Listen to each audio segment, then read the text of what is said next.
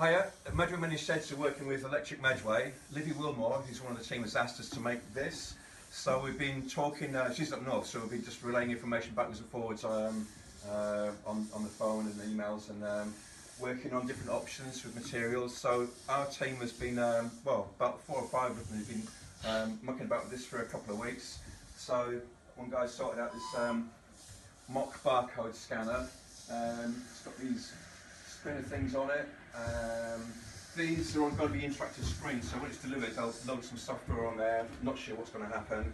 It's got these funny button things on the card reader, and a bunch of electronics and stuff around the back.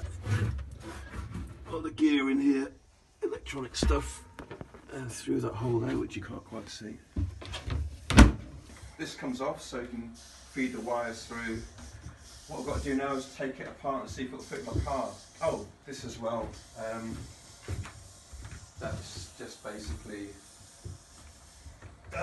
battery little thing that I got. So that's kind of sticks in the top for some reason. Number 8 goes on there. There's a theme and a story behind it. I don't know what that is. There's literally a script that goes with this.